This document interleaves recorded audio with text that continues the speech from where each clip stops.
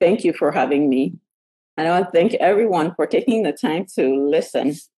So there are a few things I want to cover. The thyroid is such a broad topic, but I want to sort of go over a few things that I get asked a lot. So we should be able to look at a general overview of the thyroid, how to do a thyroid exam, thyroid blood work, hypothyroidism, hyperthyroidism, just really little blurbs about these, and then thyroid nodules, thyroid cancer, and then I would like to answer some of your questions. If you're able to, certainly if you're not able to, don't worry about it. But if you're able to get a glass of water and a mirror and just keep it by you, you will need that when we do a thyroid exam later on.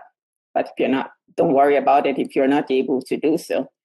So, am I not advancing? Here we go. What is a thyroid gland? And hopefully you can see me. So the thyroid gland is located in your neck, right? It's what we call it. It's a butterfly-shaped organ or shield-shaped organ that's sitting right here, really above your collarbone, right? And the thyroid gland makes thyroid hormone. This is a metabolic hormone that really is responsible for the metabolism of every organ system in the body. So it helps to keep you warm. It helps to keep the heart muscles beating, and at a regular rate, it helps every organ system. Therefore, you can imagine that it's necessary for the metabolism of every organ system. So thyroid disease, not surprisingly, can really be quite, the symptoms of thyroid disease can be quite extensive and quite vague. And how does it work? The thyroid, I like to equate it to the thermostat in your house, right? Being able to produce heat, and the heat in on its own would now feed back to the thermostat and shut it off. So the thyroid gland is under the regulation of the pituitary. The pituitary is a master gland that sits at the base of the skull right here. And the pituitary gland makes a lot of hormones, but for the purpose of the thyroid, the hormone that we are interested in is the TSH, so the thyroid stimulating hormone. Those of you who have thyroid disease or have loved ones with thyroid disease, you've heard about the TSH. So what the TSH does is that TSH is released from the pituitary gland, and it goes in the bloodstream and gets to the thyroid, and it works on the thyroid and stimulates the thyroid gland to release thyroid hormone.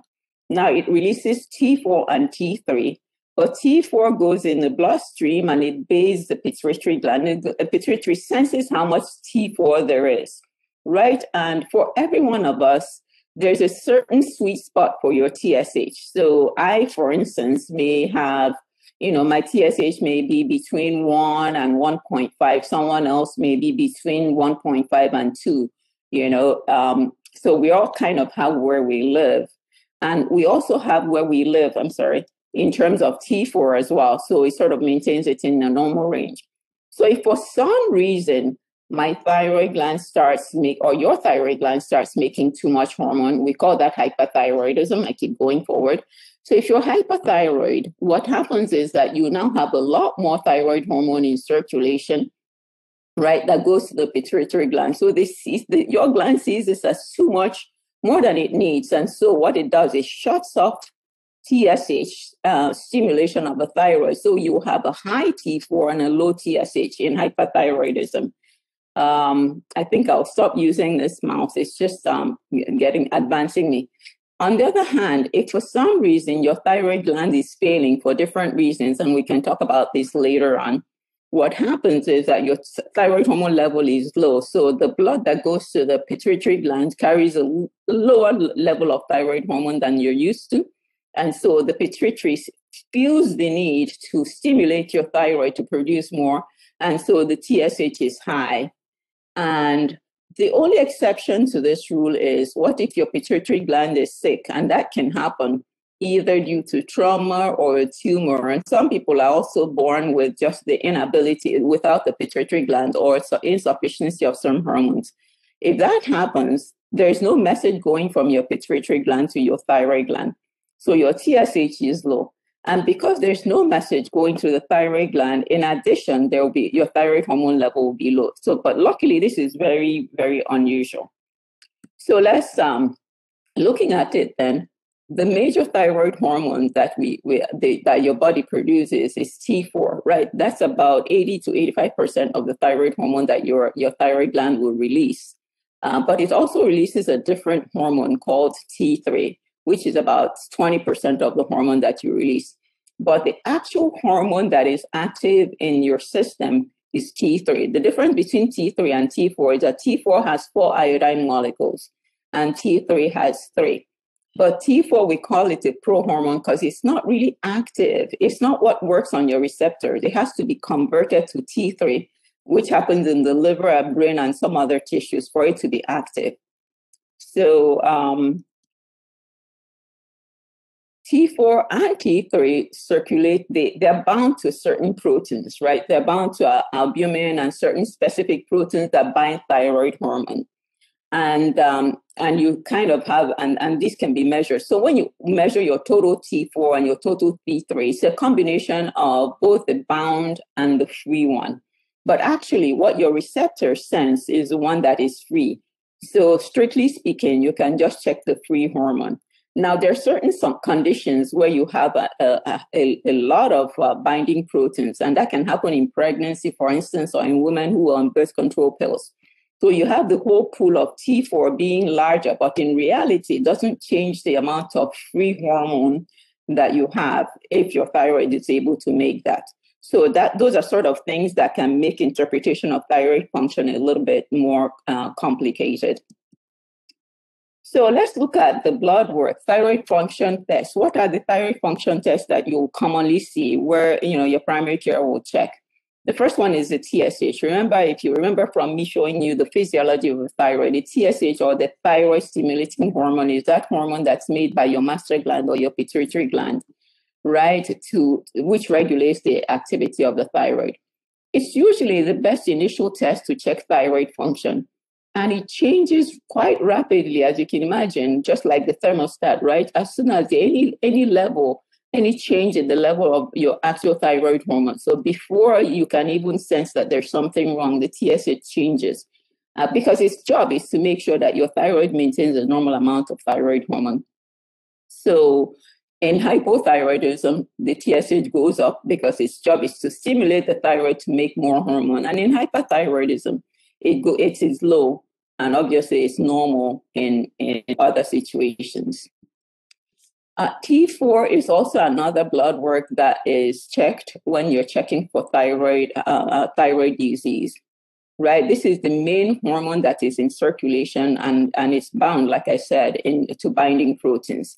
But you're also able to get your free T4. So, for instance, if I were doing blood work in a pregnant woman, I may choose to get a free T4 rather than a total T4 because I expect the total T4 to be higher, right? Because there is a lot more binding protein. So the free T4 may give me a better idea in terms of how much thyroid hormone there is.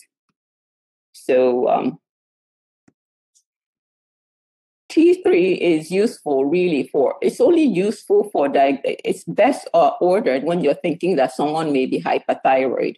So if you were thinking of an underactive thyroid gland or hypothyroidism, then the T3 is not really necessary. It's not called for, right? It's elevated in hyperthyroidism. And actually, there are some types of hyperthyroidism where the T4 may be normal, but the T3 is elevated. And we call that T3 thyroid toxicosis. You're also able to measure the free T3, but you have to be cautious. We need to know what labs are, because not every lab is able to measure it accurately. Some assays are not reliable. Now, I'm sure some of you have heard about reverse T3, and there are all sorts of questions out there. What is the utility of reverse T3? Should we be checking reverse T3? Reverse T3 is a biologically inactive type of T3. Right, it's actually a way of inactivating T3, and so it really has no biologic activity, and there's really no reason. It's not helpful to check T3 in someone who's healthy. Occasionally, we'll check a reverse T3 when someone is hospitalized and there's some information we're trying to get.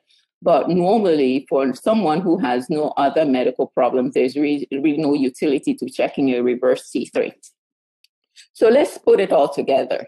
we know that someone who has a normal functioning thyroid, their TSH will be normal, T4 will be normal, and T3 will be normal. But really, when you're screening for someone, when you're screening, there's no need to check a T3 in someone you suspect to have normal thyroid function. In hypothyroidism, TSH will be high, T4 will be low, and T3 will be low. And in hyperthyroidism, right, because you have high T4 and high T3, the pituitary gland that makes TSH pulls back, so TSH is low in hyperthyroidism. So that inverse relationship, which can be quite confusing.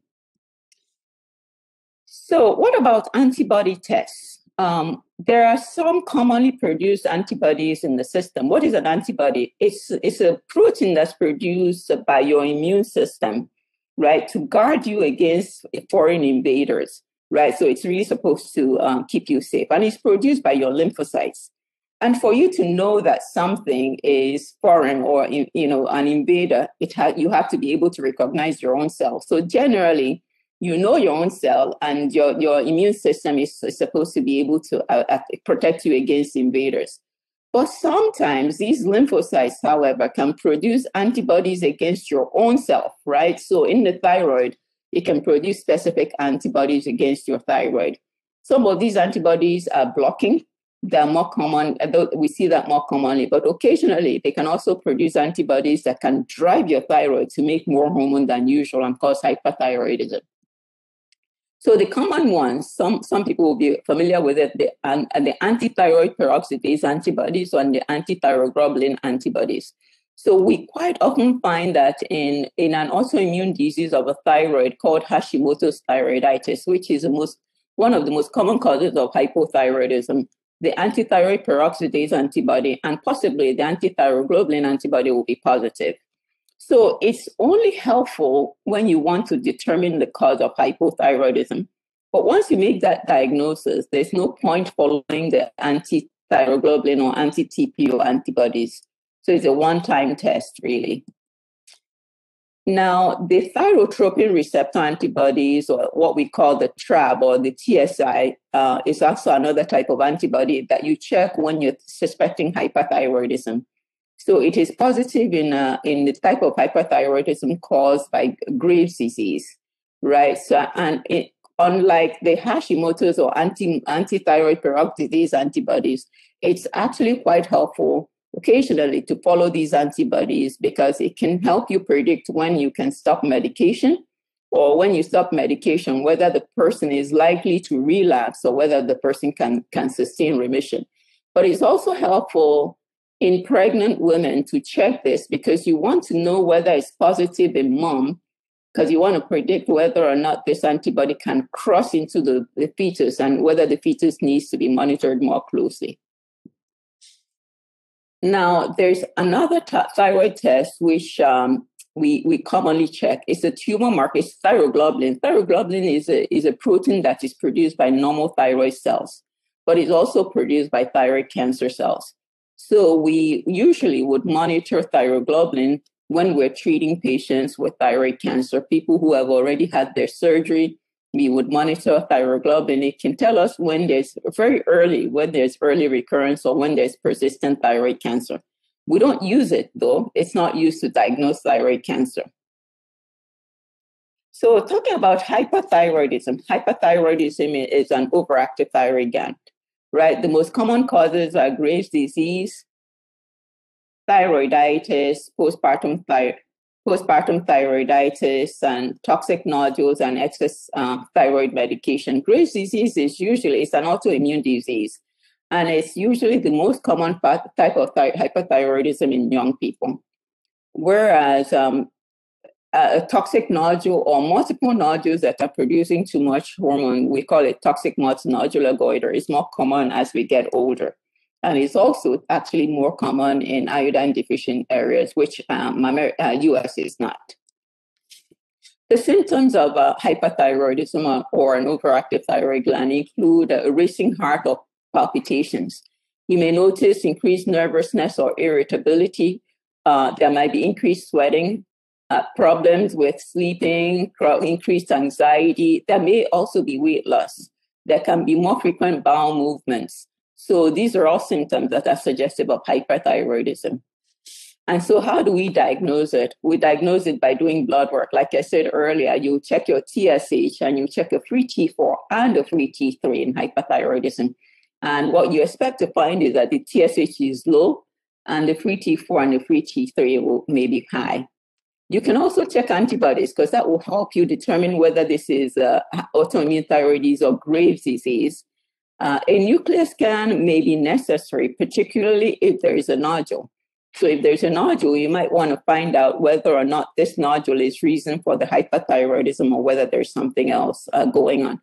And typically, the treatment of the hyperthyroidism depends on what's causing it. So if it's Graves' disease, you treat it a different way. You can treat it with pills, or you can treat it with radioactive iodine, which is iodine that is radioactive, which you swallow just a one-time thing, and it will kill the thyroid gland. It can also be treated by surgery. So the treatment depends on, what you want, what you have, what's causing the hyperthyroidism, and also depends on your preference as well. What about hypothyroidism? So hypothyroidism, that is an underactive thyroid gland, is actually quite common, right? It's very common. It's mostly caused by the most frequent cause of hypothyroidism is autoimmune thyroid disease, which runs in families. And by the way, it's more common in women than men, right? Radioactive iodine treatment or radiation treatment can also kill off the thyroid and cause hypothyroidism. People can also have surgery of the thyroid for reasons. It could be because of a nodule. It doesn't have to be a nodule that's making too much hormone. It could also be because, you have a nodule that is causing pressure. People have surgery for different reasons. So that can lead to hypothyroidism as well. Certain medications that are commonly used, like a heart medication called amiodarone, can cause hypothyroidism. Amiodarone is actually funny. Amiodarone can cause both hypothyroidism and hyperthyroidism. Things like lithium. And then a lot of the newer medications that we're using to treat cancers, while they do a phenomenal job with keeping cancers at bay, they can cause hypothyroidism as well. Other causes of hypothyroidism is what we call thyroiditis, which is an inflammation of the thyroid gland. Iodine is a funny one. Iodine can actually cause hypothyroidism. So yes, iodine is good, but iodine supplements can cause an underactive thyroid gland, particularly in people who may have underlying Hashimoto's thyroiditis. People who have pituitary problem also can have hypothyroidism. And very, very, very rarely you can have infiltration of the thyroid gland by diseases like amyloidosis, and that can cause hypothyroidism. The symptoms of hypothyroidism, remember, the function of the thyroid hormone is to regulate the metabolism of every organ system. So it makes sense that the symptoms can be quite wide ranging. So you can feel cold because you're not generating enough heat. You may be tired because, again, you don't have as much energy. You may have dry skin. You can have constipation because the bowel isn't moving as readily because it doesn't have sufficient thyroid hormone. People can feel depression, right? Because the brain is not getting enough thyroid hormone, and you can get forgetful. There may be weight gain or difficulty losing weight rather than weight gain, per se. And how do you diagnose it? So you diagnose it by doing blood tests, by checking a TSH and a free T4. And usually the treatment is quite simple. You usually treat it with thyroid pills or levothyroxine. There are different preparations, and I have sort of listed the most common ones here.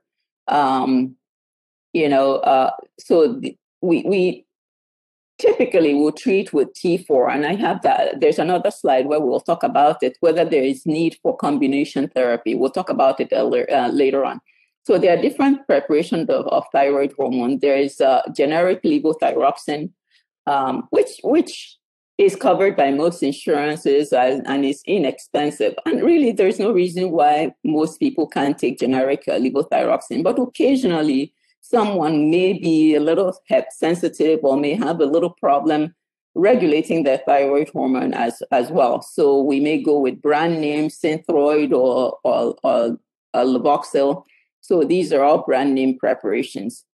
Now, desiccated thyroid hormone, or sorry, just go back to that. So desiccated thyroid hormone, or amothyroid, is out there. It's really not, this is a thyroid extract that is derived from pig, right? And it contains a combination of T4 and T3. And there are some patients who are on it. It's not considered a medication, it's considered a supplement. And so you can buy it. The problem with the T4 and T3 is that the proportion or the ratio of T4 and T3 that you have in pigs is not really the same as we have in animals. But having said that, there are people who are on it and are comfortable with it. So how about T3 alone? It's not recommended to take T3 alone for replacement of your thyroid because you need high levels of T3. And T3, remember, is the one that's active. So it will cause you to have more palpitations. It will cause bone loss over a period of time. People have a harder time sleeping when they're on T3. And overall, your thyroid hormone levels will be much higher. So it's not recommended. Now, T3 and T4 combination, however, the question is one superior to the other? There have been studies looking at, combination therapy of T4 and T3 versus T3 alone to see whether, it is superior. And there really is no consistent evidence to show that combination therapy is any better. So we continue to give people T4, and that is a recommendation of the American Thyroid Association. Having said that, there are people who just don't feel right on just T4 alone. Whether it's because it's T4 alone or whether it's something that we really don't understand, it's not clear. And so in such people, it makes sense to do a trial of T4 and T3 together, to do it for about 3 to 6 months to see whether there's an improvement. And if there is improvement, you can stay with it. But if there's no improvement, you can stop. So that's as much as I will say. What about thyroid nodules? So here is where, if you have your water and your mirror, I would like you to get it. So the thyroid gland, like I said, is right here in the neck. So what we want to see is, do you have a thyroid nodule? So what I suggest you do is just stretch out your neck like this and take a look and see in the mirror whether you can see a lump, right? The thyroid is right here. So you might see a lump here. If your thyroid gland is a little bigger, you might see it. I don't know if you can see my neck, but you must see it extending a little further out. So take a look at your neck in the mirror. Now, I would like you to take your water and take a sip of water and hold it in your mouth and now swallow while you're watching yourself in the mirror very closely, looking at your neck. Now, take another sip and swallow. And keep your eyes on your thyroid. Can you see any swelling? Can you see any lump as you swallow? That may be a thyroid nodule. If you could see a lump, I'd like you to now place your finger on that lump and now take another sip of water and swallow. If it moves up and down and it's in your thyroid, that is most likely a thyroid nodule. So, and you can do this for yourself. You can have a practice on yourself today, later on today, if you didn't have the water and you weren't able to do it. Practice on a loved one, right? And that's how you can identify a thyroid nodule. So take a look, take a sip of water and swallow, and you'll see your thyroid gland move up and down. Right, you see mine. So about 18% of women over the age of 55 will have a thyroid nodule. And approximately about 14-15% of men over the same age will have thyroid nodules. So thyroid nodules are much more common in women. They are common, they get more common as we get older. And you'll find that about 3 to 5% of women around the age of 25 to 30 will have thyroid nodules. The good news about thyroid nodules is that 90 to 93% of them will be benign, will not be cancer. So that's great news. And typically, it's possible to have a thyroid nodule, multiple nodules, and have no symptoms. Majority of people don't know it's there, right? You can identify it on physical exam. Like we said, you can identify it yourself, or your primary care or your care provider can identify it when they do a physical exam. Or you can identify it when you have imaging for what or for other reasons. So a lot of people may have carotid, Doppler, and they'll find that there is a nodule there. Or you may have a CAT scan for a different reason, and you find that there is a nodule. The first thing you do after identifying a nodule is to check the thyroid blood work, because it will determine what you do next.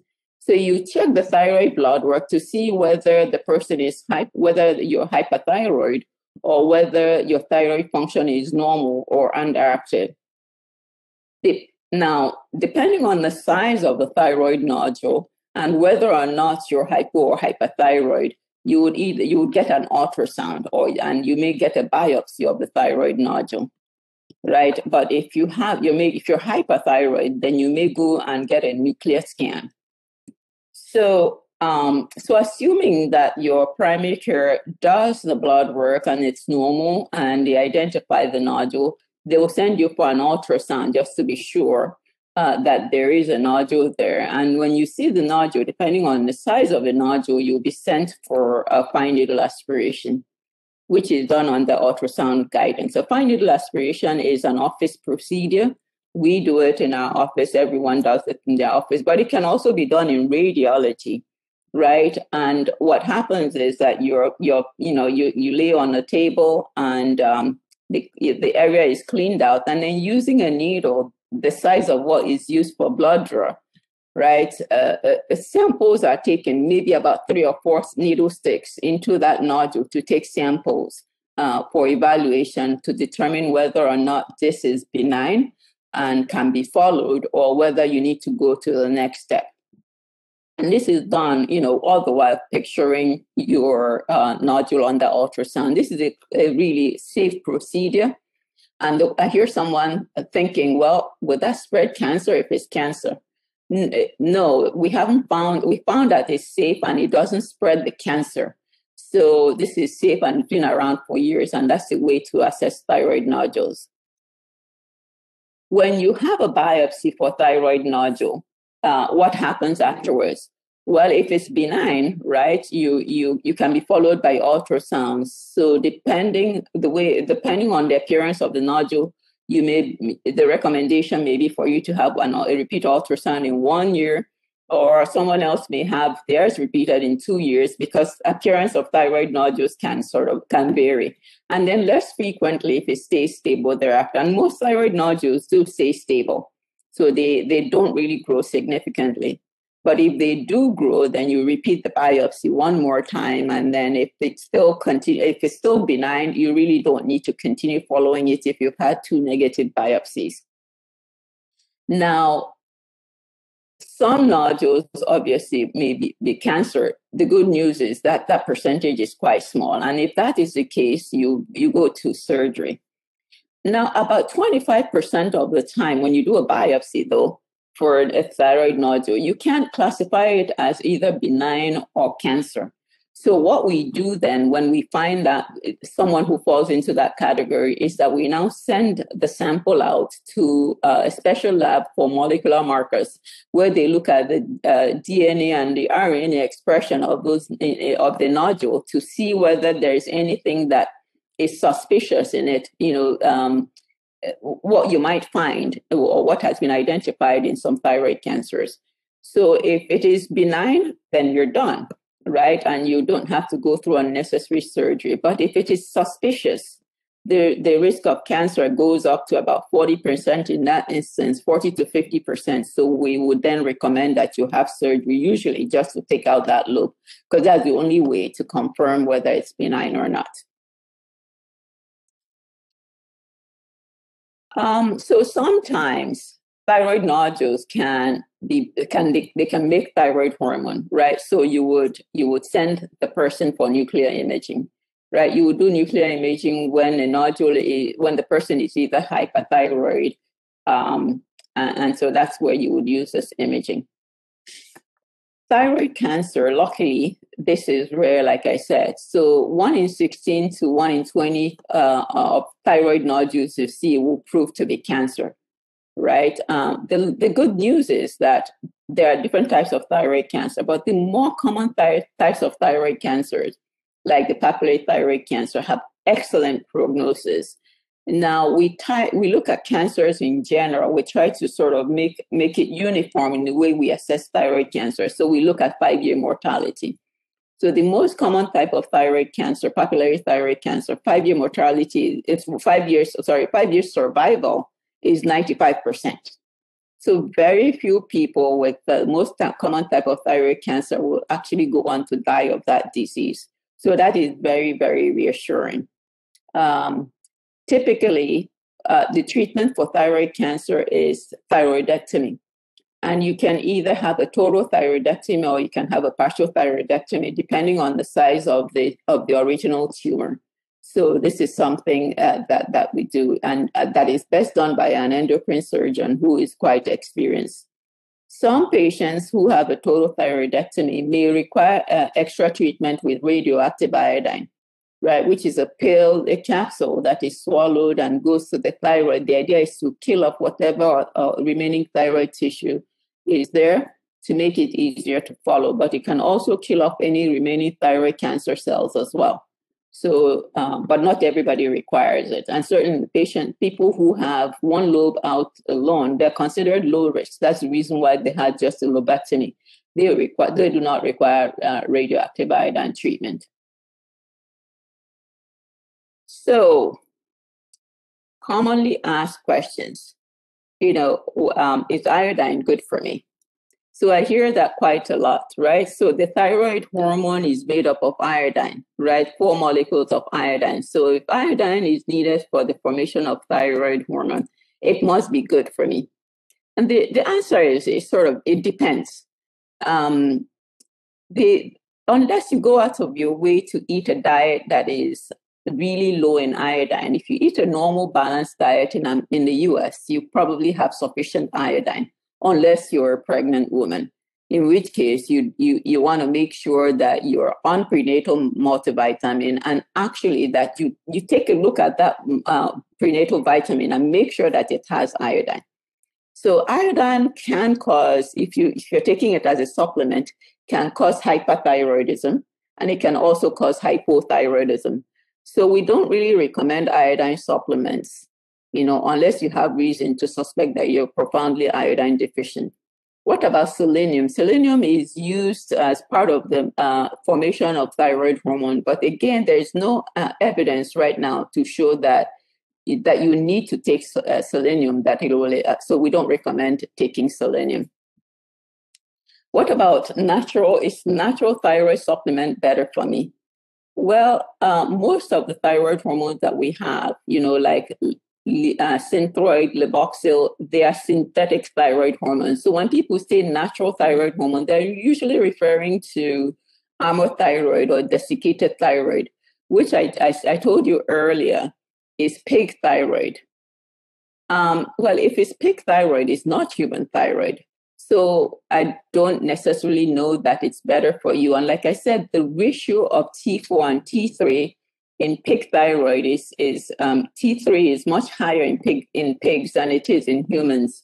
So we don't recommend it. And we certainly don't recommend T3 in pregnancy. So even if you're taking it and you're tolerating it and you feel better on it, we discourage it in pregnancy. It's not recommended in pregnancy. What about biotin? Biotin is a supplement, right? That's actually got very popular over the last few years, which is fine. It's good for hair and it's good for nails. And so a lot of people are taking it. Biotin is not bad for the thyroid and it has no effect on the thyroid. However, what it does is that it can interfere with the assays, right, that we use to check thyroid hormone levels. So what we recommend is that if you're taking your biotin and you have hypothyroidism, that's fine, take it. But if you're going to do blood work, stop the biotin supplements for about 3 days before you do your blood work, and then get your blood work done, and then you can restart the biotin. And one final question, that I sometimes hear, in pregnancy, we recommend not taking a lot of medications, or some medications may not be safe in pregnancy. So people ask, should I stop taking my thyroid medication in pregnancy? And the answer is absolutely not. You need your thyroid medication in pregnancy. And as a matter of fact, in pregnancy, women need a much more thyroid hormone than their thyroid hormone requirement goes up in pregnancy. So we actually recommend that a woman who has an underactive thyroid gland and is on treatment, when they find out they're pregnant, that they increase their thyroid hormone pills by 2 extra pills a week, and then give us a call so we can check the thyroid function. And we would monitor the thyroid function throughout pregnancy every 4 weeks for the first trimester, and then after the second trimester. And then after the second trimester, we monitor it maybe every 6 weeks. In pregnancy, the first trimester of pregnancy, the fetus, the baby, depends on mom for thyroid hormone. So it's really important not only that you're taking it, but that your thyroid hormone levels are normal. And so our program at Baystate, I want to just take a minute to introduce my colleagues. This is me, and these are my colleagues, Dr. Panta and Dr. Isra Jamal, who are the thyroidologists in our team. So our team, we see thyroid patients and we do their ultrasound and biopsy. Our thyroid program is a one-stop consultation and ultrasound-guided fine needle aspiration. Because we found out years ago that it can be quite stressful when you're diagnosed, when you're told you have a thyroid nodule. Even though we know most of them are benign, we just can't help it. We're anxious. I mean, we're human.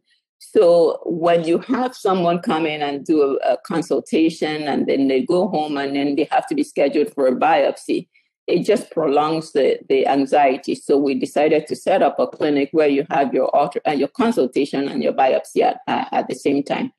And like I said, when they're indeterminate, we send them for molecular markers. And actually what we try to do when we can is to anticipate it so that we can save the sample and we don't have to bring you back and do another biopsy. Sometimes you do, but we try to avoid that. We collaborate with endocrine surgery.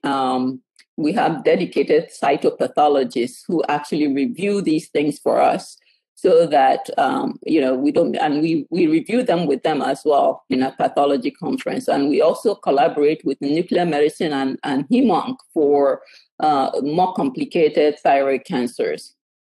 We also do in and outpatient radioactive iodine administration. So I have some sources for you in case you want to find out more about your thyroid, and there's a lot more that we could talk about, and we certainly, I just scratched the surface. We certainly can, if you would like, if you're interested, let us know what else you would like to hear about the thyroid. The American Thyroid Association has a patient information source that you can go to and find out a lot more about the thyroid. And I have these 2 additional sources. So the Archives of Internal Medicine also has some resources as well. Thank you for listening, and I'm happy to take questions. Thank you, Doctor. That was really informative and really my first time attending a thyroid lecture. So I appreciate all your expertise. There are some questions in the Q&A box, and I'm happy to review them for you. Amanda has a couple. The first one is, how is the thyroid test done? ? Blood work? Yes, the thyroid test is done by blood work. Excellent. Yes, it's blood work. And then the second question is, for the nodule evaluation, do you use local anesthesia? So, good question. Great question. We do, but there's no universal agreement on whether or not you should use local anesthesia. The thyroid is a small organ, and the nodules aren't great and that big either. So you use a little bit of local. I use, at least my group, some people in my group use a little bit of local anesthesia that you inject in there just to take the edge off the pain. some people don't believe in using local anesthesia because they say, well, that the discomfort is just as much. By the time you give the anesthesia, you might as well use your needle. So it kind of varies. But I do, and some people do, and some people do not. Thank you. The next question is, could you please explain what a thyroid storm is? Oh, absolutely. So thyroid storm is something that you see in someone who is hyperthyroid, right? What it is really an exaggerated presentation of hyperthyroidism to the extent where the person is really, really, really sick from uncontrolled hyperthyroidism, right? So and it can happen in anyone. It could be the first time that the person is being identified as being hyperthyroid, or it can happen in someone who already has been known to be hyperthyroid but hasn't been taking their medication. And so what happens is all the symptoms of hyperthyroidism are exaggerated. So their heart is racing. So the heart rate may be up to 150. They almost invariably have a fever. They may be altered. They may be confused. Some people may actually be in coma. Sometimes they're so sick that they have fluid in their lungs. So it's an emergency. We don't have a lot of emergency in endocrinology, but this is one of the endocrine emergencies. That's what thyroid storm is. Thank you. Maureen would like to know if there's an increase in thyroid cancer, and are there preventative measures? Great question again. And there is.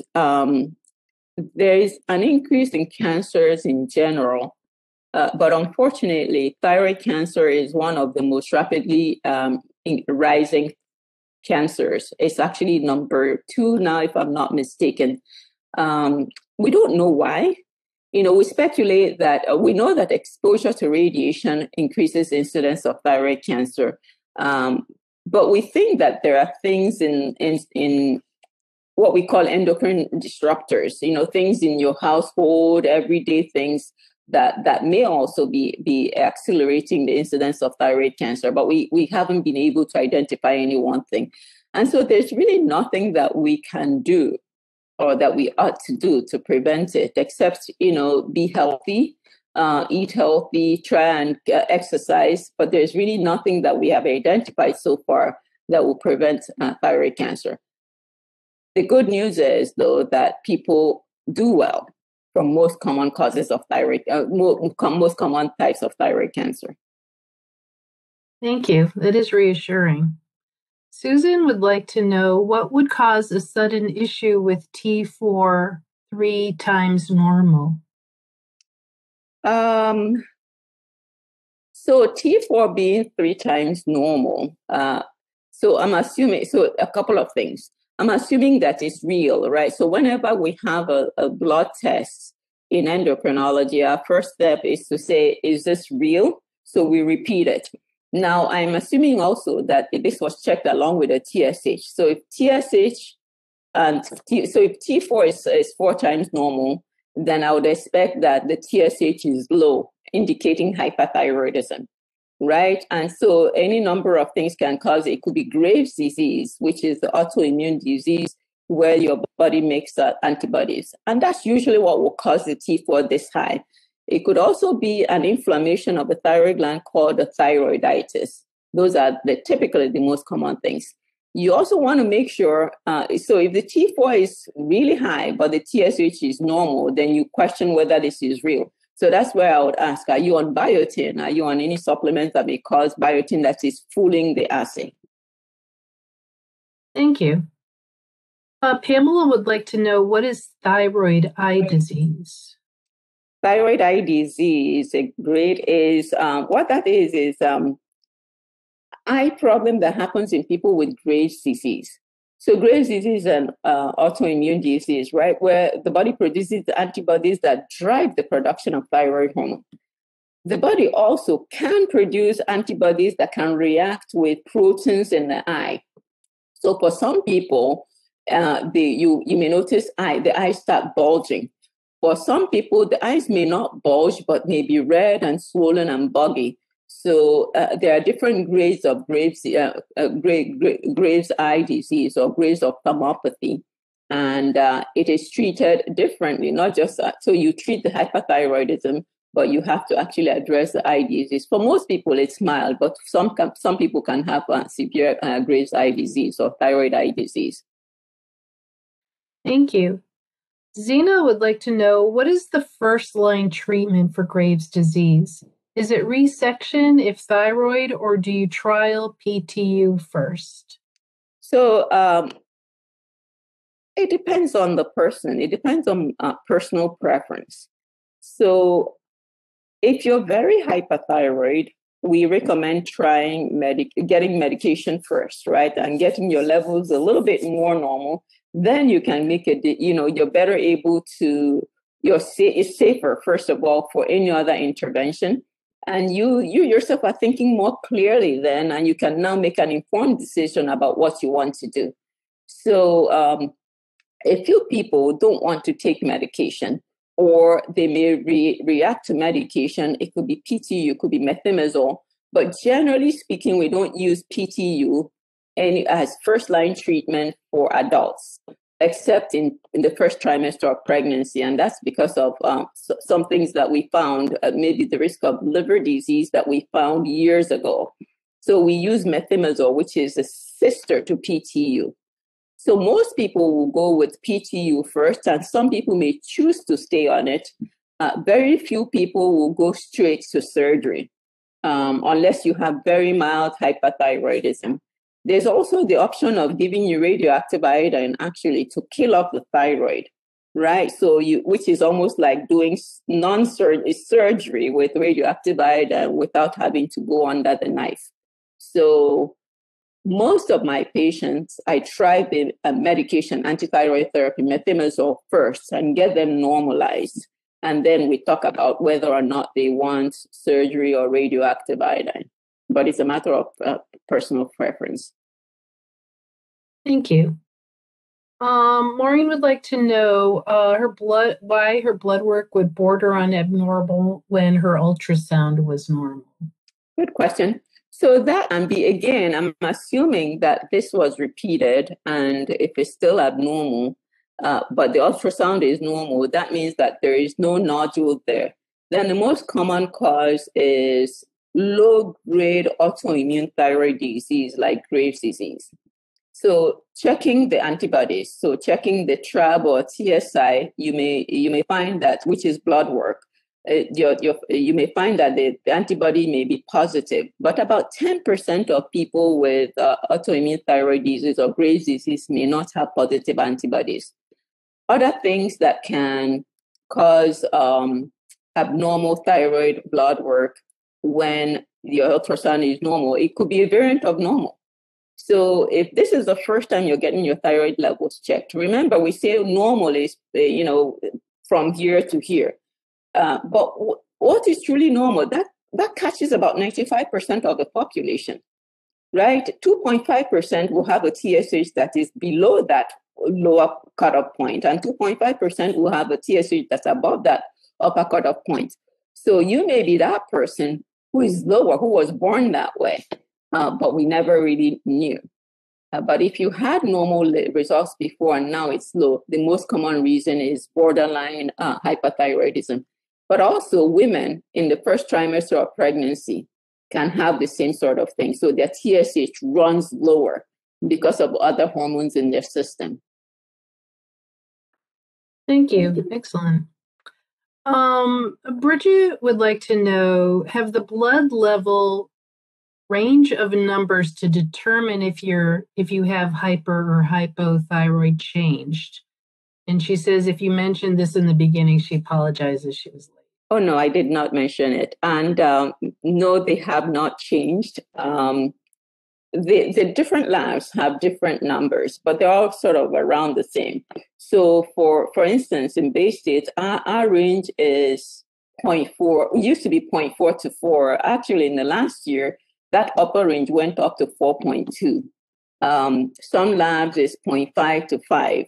And but it hasn't really changed. So we know that the general population sort of runs around the same level. Now and then there have been debates as to whether or not true normal, it should be more narrow. But I think that when we looked at big population samples, we have concluded that where we are seems to be a safe place. Thank you. I appreciate that. Chris is asking if I see her question, but I don't see it. I would suggest you put it to all panelists to the drop down. The next question, this person says that she feels a lump in her throat and she's trying to see an endocrinologist, and her first appointment is June 2022. Is that too long to wait? Yeah, well, June 2022 to see someone is long. It really is. I understand that there is a shortage of, and maybe they can't see you because they just don't have the availability. What can sometimes be helpful is going to your primary care doctor or provider, and they can do a thyroid exam. Now, it's not all the time that we can feel a nodule if it's there. So even if they don't feel one, they can send you to radiology to get an ultrasound, and that will tell us whether there's a nodule. So that will be at least the first step. And if there is no nodule, then you probably don't need to see an endocrinologist anyway, right? Because it's not the thyroid that's causing that lump in the throat. Thank you. John would like to know what other illnesses can occur as a result of thyroid issues, grave disease. He says he's aware of the thyroid eye disease. Right, and there's another one. You can have what we call a thyroid skin disease, or what we call dermopathy. So there can be abnormality in the skin, as common. It's not as common as eye disease. You can also have some subtle nail changes as a result of hyperthyroidism. Again, not as common. So eye disease is the most common extrathyroid manifestation of Graves' disease. Thank you. Kathy would like to know, can someone have a normal TSH but still have a thyroid problem? Very, very seldom. When you say thyroid problem, I assume you mean an overactive or underactive thyroid and not the thyroid nodule. So you can have a thyroid nodule with a normal TSH. But if your thyroid levels or your TSH is normal, quite often you don't have another problem. The only exception is, if you remember the slide where I said, if you have a problem with your pituitary gland, where the gland is sick, then the TSH can be normal, but it's fooling you, right? You might actually not have much thyroid hormone. So that's why if you have symptoms, then the TSH is not a good screening test. You need a TSH and a T4 when someone has symptoms, because you can miss secondary or pituitary hypothyroidism. Thank you. Chris says, I have a reaction to any contrast dyes in cosmetics with iodine. Is this a relation to my hypothyroidism? No, I don't. No, it isn't. It isn't. Susan would like to know, what does the TSH with reflex to FT4 refer to? Mine is 0.21. So the TSH with the reflex VT4 is our way of ordering labs and saying, I want you to check Anne's TSH. If a TSH is abnormal, then I want you to run the free T4. So we do that in someone who's already on thyroid medication, right? Once you're on thyroid medication, all we really need is the TSH. But if your TSH is off, we want to know what your T4 level is. So it's just an instruction to the lab. And you said that yours is 0.21. So they should have done your reflex T4, because I'm assuming that 0.21 is abnormal. That is your TSH. So you should have had your free T4 drawn, and we may find that it's slightly high or towards the upper end of normal. Thank you. Dion would like to know how often should blood work be done, especially if 1 month is low and then another month is normal. That's a good question, and that is a difficult one to answer. People who are on stable thyroid hormone replacement, who generally stay stable, and you really only need to do it once a year. While you're still adjusting it, anytime you make an adjustment, you want to repeat the thyroid blood work about 6 weeks to 8 weeks later. Now, when it's fluctuating from month to month, that's not a normal situation. That's where we start looking at it and asking, are you taking it on an empty stomach? Are you taking other medications that may be affecting its absorption? Are you waiting? Are you taking it along with calcium or iron? Are you waiting a long enough time before you take your other medicines or eat? And so in people like that, yes, we do need to check it a little bit more frequently, maybe 3 months, 6 months, but more importantly, we need to figure out why it's fluctuating. And that may be a time when we'll consider trying brand names as well, because it really shouldn't fluctuate from month to month. Thank you. So we just have a couple more questions. Joanne is taking a multivitamin with iodine, selenim, and biotin. Yeah. Yes, thank you. But she's also taking levothyroxide for an auto disease. Should I be taking this multivitamin? I think that unless the iodine is, in high amounts, so most multivitamins will have some iodine, but so that shouldn't be a problem. What you want to do, though, because of the biotin in it, if it, again, small doses of biotin is not a problem. It wouldn't interfere with the assay. It's when you start taking bigger doses of biotin that we would now recommend. You can take it, but just hold the multivitamin for a few days before you do your blood work. So in your case, I would say, Joanne, just keep taking it, but before you get your blood work done, just remember to hold your multivitamin for 2 or 3 days before you go and get blood drawn. Great. Okay, we just have a couple more minutes. 2 more questions I think we'll have time for. Can you say a little bit about the relationship of underactive thyroid problems and diabetes and cholesterol and weight gain? Okay, so having untreated hypothyroidism or underactive thyroid gland can cause you to put on weight, right? If you're not treated. If you're treated, you're not supposed to be any different than someone who has their intact thyroid. And I say you're not supposed to be. Untreated hypothyroidism or underactive thyroid gland can also cause your cholesterol to be a little higher than it should be. But if treated, it shouldn't have any impact on it. In terms of diabetes, weight gain, in addition to maybe a genetic predisposition to having type 2 diabetes, weight gain is a risk factor for type 2 diabetes. So if you have untreated hypothyroidism and you were sort of borderline diabetic before and you put on some more weight, it can tip you over to diabetes. But there's no direct relationship between underactive thyroid gland and diabetes per se. Great, thank you. Last question. Betsy would like to know if my internal medicine doctor has been providing me with lab and medication for my hypothyroidism, should I be seeing an endocrinologist instead? Betsy, I would say no.